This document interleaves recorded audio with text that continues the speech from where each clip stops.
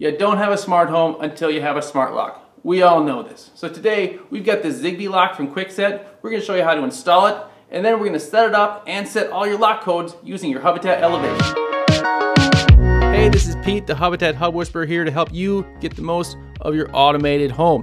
So today we're taking a look at the Kwikset Home Connect 916 Smart Lock. This is the Zigbee version of that lock. There is a Z-Wave version of this lock as well. I've heard that it goes through batteries a little bit quicker, but if you're a Z-Wave fan, it could be something for you to check out.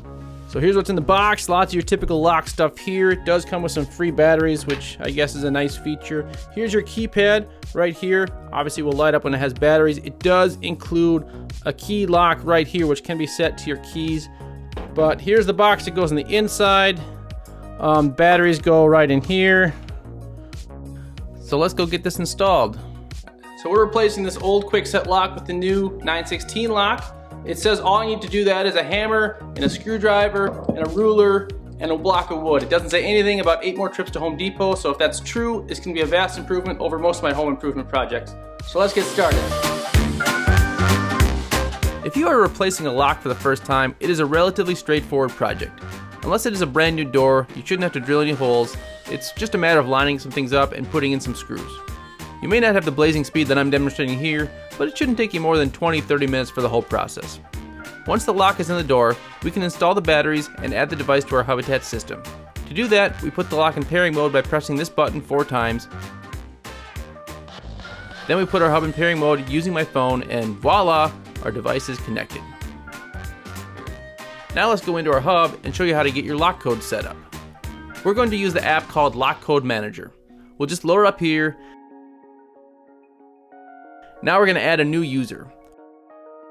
We'll name the user and give him a numeric code right here, something he should be able to remember. Now we'll select the lock. If you have multiple locks, you can select more than one, but the new front lock is all we have right now, so we'll select that. Now you'll see this user option popped up. For Honest Abe, we want this code to always be enabled, but in a second, I'll show you how to add a temporary code. But let's add this lock code right now. Looks like it was a success. We can test it, and yep, Abe Lincoln now has access to our home. While this Kwikset lock is not whisper quiet, it's not obnoxiously loud. For comparison, here's a blender chopping up ice. And now, here's my son screaming at the top of his lungs.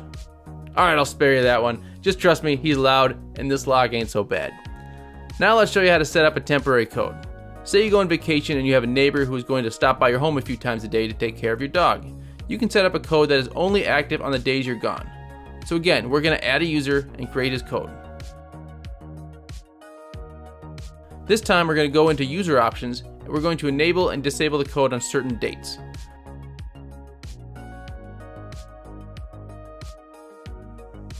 We set the dates we're gone, and once we save the code will only be active on the date we select. Pretty slick.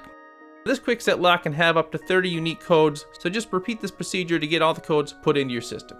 Now I'm going to give you a little bonus automation here. If you have someone watching your house and you want to know when they're coming and going, you can set up some easy notifications on your phone using the Notifications app.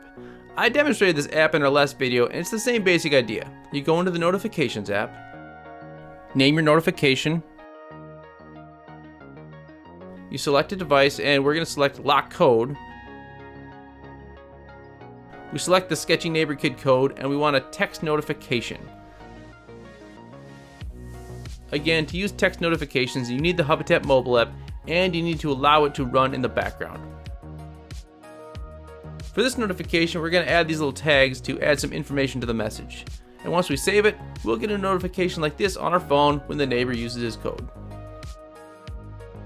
This is just the beginning of what you can do with the smart lock in your Hubitat system. In an upcoming video, we'll demonstrate using the presence sensor in your mobile app to automatically lock the door when you leave the house. So make sure you subscribe to our channel so you don't miss out on that. Until next time, thanks for watching, and thanks for elevating your environment with Hubitat Elevation.